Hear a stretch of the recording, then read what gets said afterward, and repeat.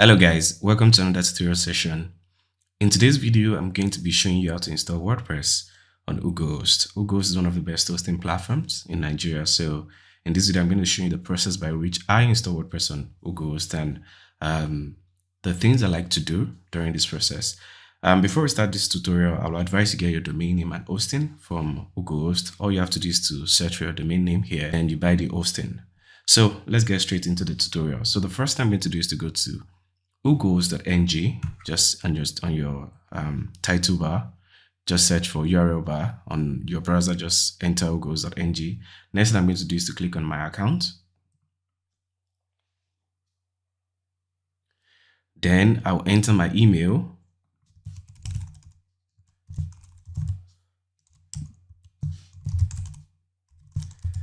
Then after that, I enter my password. Then after that, I'll just click on login.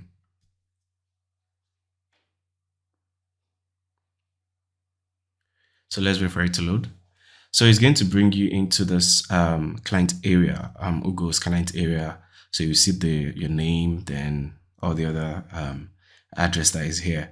So what you are going to click on is the services. Just scroll down, click on services. Now you see, you scroll down, you see Linux hosting premium. Yeah, just click on it.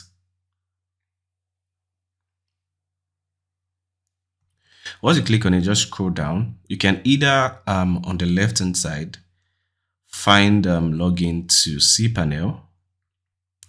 Can you see it? One click login to cPanel, or you can just scroll down. You see it here. So left hand side or here. So for me, I just click here. So login to cPanel. So we're going to wait for it to log into the cPanel interface. Yeah. So we're in the cPanel interface. So the first thing I'm going to do once I get here, before I install WordPress, is to go to software, click on multi-PHP manager. So as you can see, the website is showing PHP 5.6.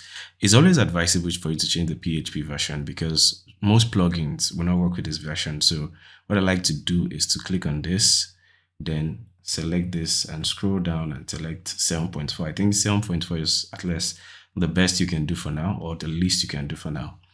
So click on apply, wait for it.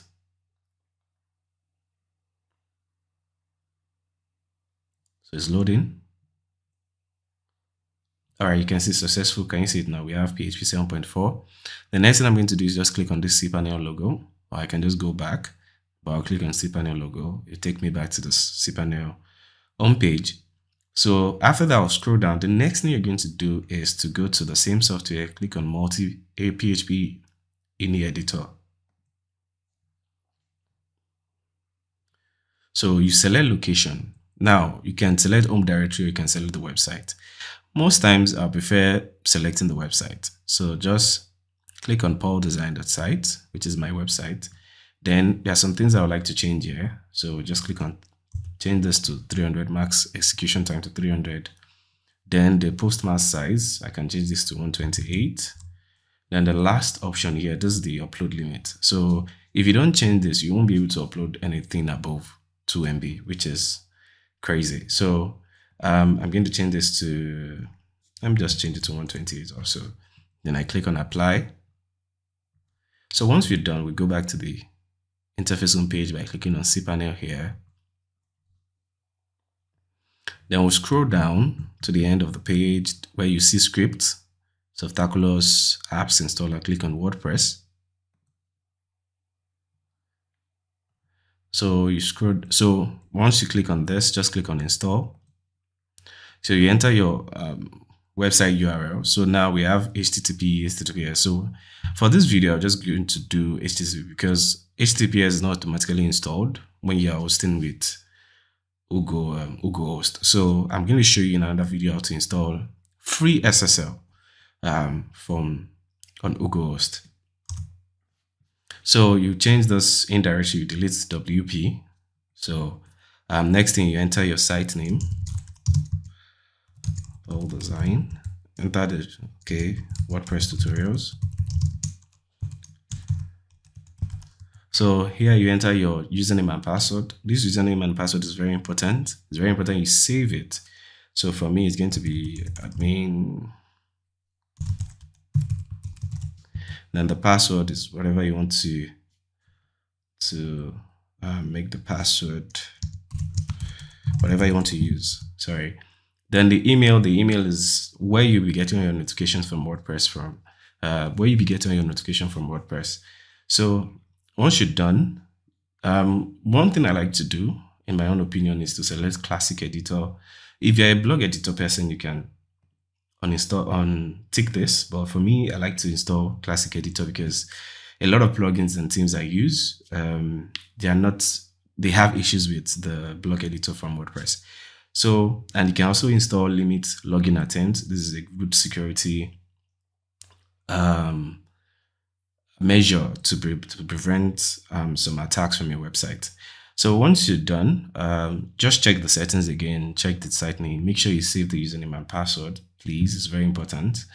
Then once you're done, just scroll down to the end of the page and click on install.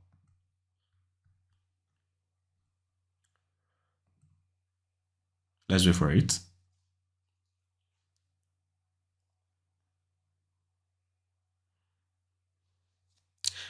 Now, as you can see, we had an error, which is there's something on the website on our file manager that is stopping WordPress from installing. So all you just have to do, don't be scared, is to click on this select the checkbox. Just tick on it, then just scroll down again and click on install. Confirm the information once again and click on install. So it's going to take care of that issue itself.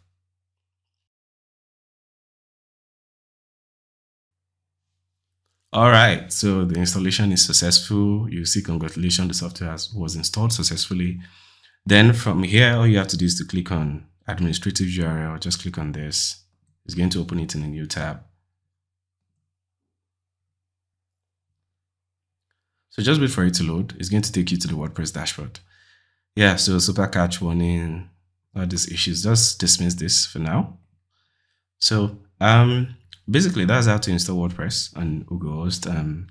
Please just make sure you do all those prerequisites so that you won't have issues installing plugins and themes and all those things. So I hope this was very helpful. If you have any suggestion or if you have any issues while watching this tutorial, kindly drop a comment below. I'm going to try and reply as soon as possible. Thanks for watching.